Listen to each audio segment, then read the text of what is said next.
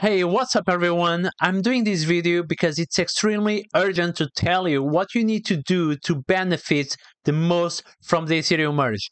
The other day, I made this video over here talking about the Ethereum Merge, and I basically said that if you have Ether on an exchange and if your exchange is not supporting the Ethereum Merge, you might not receive the free airdrop. Technically it's not an airdrop, but you will not receive the free ETHW. Now, there are more things that I need to tell you about this fork and about ETHW or ETHPOW, but there are very important things I need to tell you about it, and I want to give you additional information so that you can do an informed decision on whether you want to keep this ETHW or you want to sell it straight away. Okay guys, the first thing that I want to talk about is what happened after the other forks that we had on Ethereum and Bitcoin. What happened in terms of price action, and is it worth for you to keep this ETHW, or is everyone just simply going to dump it? So the first one that I wanted to talk about is the pretty much only Ethereum hard fork that we had in the past that split the chain into two. And if we switch here to all, you can see that at the very beginning, when Ethereum Classic was created, was trading at $1 something or $2, and while Ether was so this was August 2016, and August 2016 Ether was trading at $11, meaning that Ethereum Classic was maybe 20% of the value of Ethereum. And I want to show you also other forks. So what happened with Bitcoin Cash? Bitcoin Cash, I think we can say that somehow was a successful fork because it started to trade at $400. I remember back then this was huge for people that had a lot of Bitcoin. Some people made a lot of money with this Bitcoin Cash hard fork, but there was indeed a lot of support in the community for Bitcoin Cash. So if you had one Bitcoin, you'll receive one free Bitcoin Cash, which at the beginning was around $200, $300, $400, and it went up all the way up to almost $4,000, which is absolutely nuts. And people that sold here at the top made a shit ton of money. Anyway, in the meantime, it dropped, but it continues to have some popularity nowadays, and nowadays it's at $124. Now let's look at other forks, because not all these forks were as successful as Bitcoin Cash. So let's look at Bitcoin Diamond. Bitcoin Diamond, if we look, like, the price totally dumped after the fork. So it was the beginning for $94, and it went all the way down to currently 17 cents. Have Bitcoin Gold.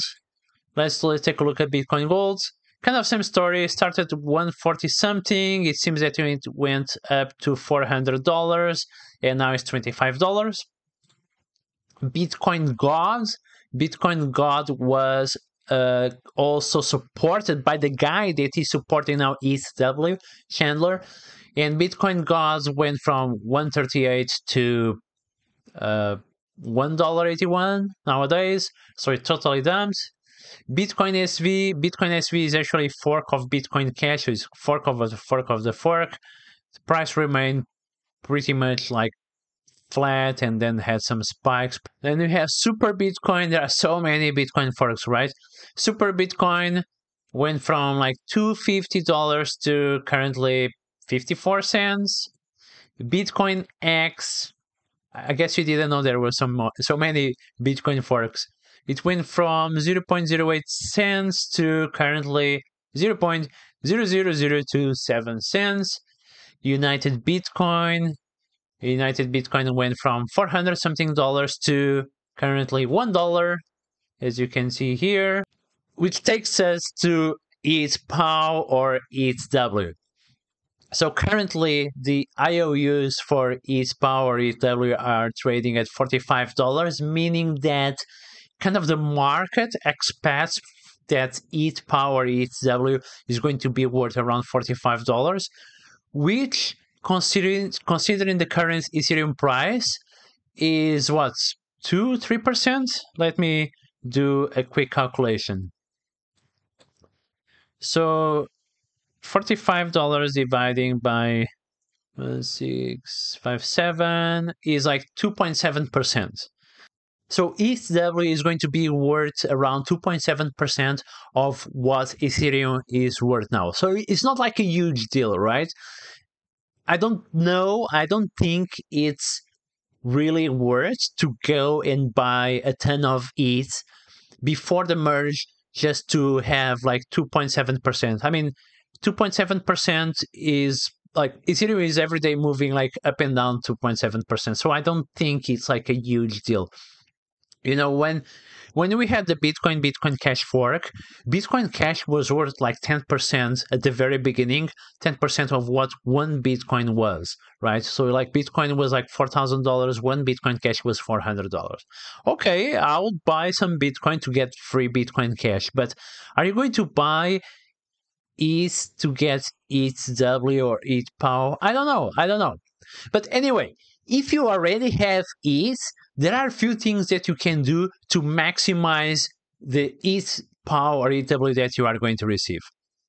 And by the way, you should also follow Chandler Go and follow the ETHPOW or ETHW official Twitter, because they will be posting news. I was just reading it, and they have, for example, already launched a testnet. How cool is that? So I don't know, but you may want to do a couple of things ahead of the merge. And one of the things that I said on a previous video was move your ETH to a cold storage or to your own wallet where you control the private keys, because some exchanges may not support the hard fork. Probably the biggest exchanges are going to support it, but Binance, for example, didn't announce yet if they are going to support ETHW or not.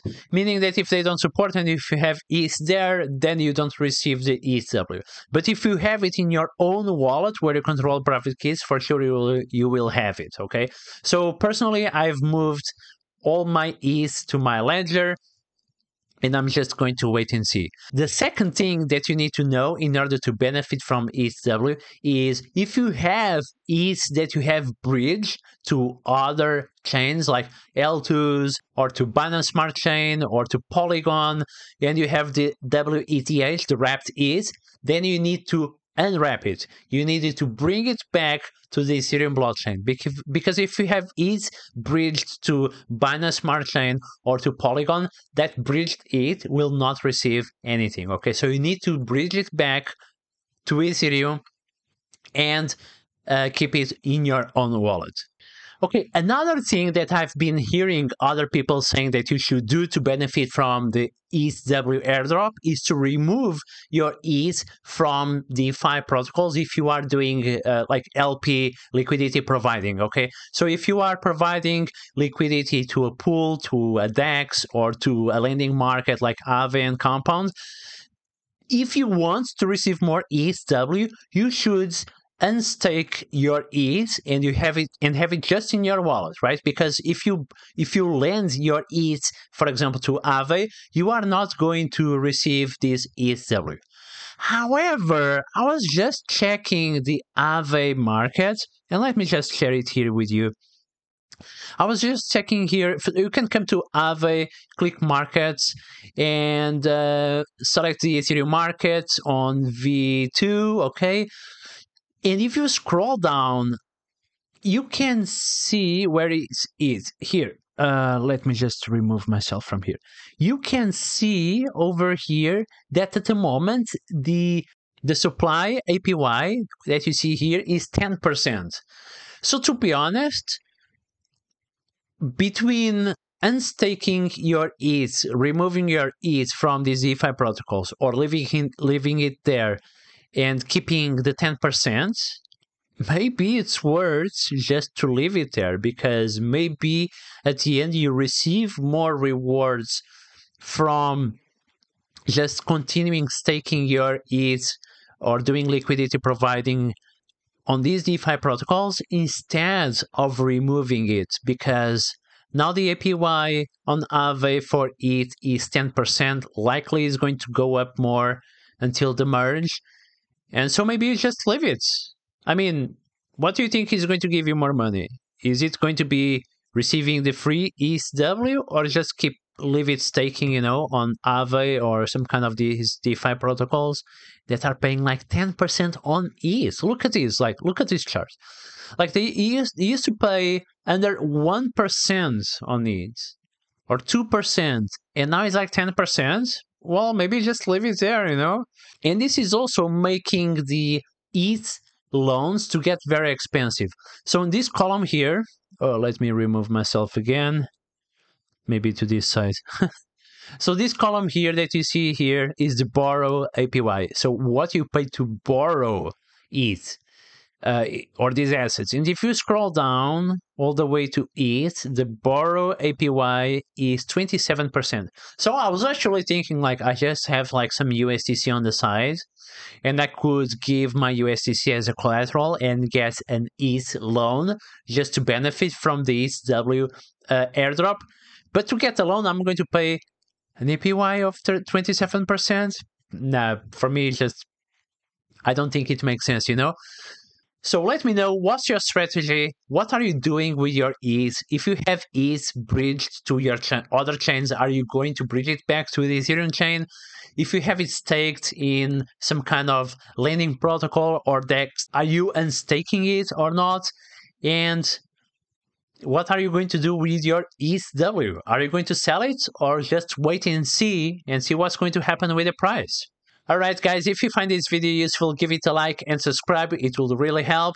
I just wanted to get this out of my chest because I'm so excited about the Ethereum Merge that is coming in mid-September and there is so much going on. I just wanted to record this video. Alright guys, I'll see you tomorrow.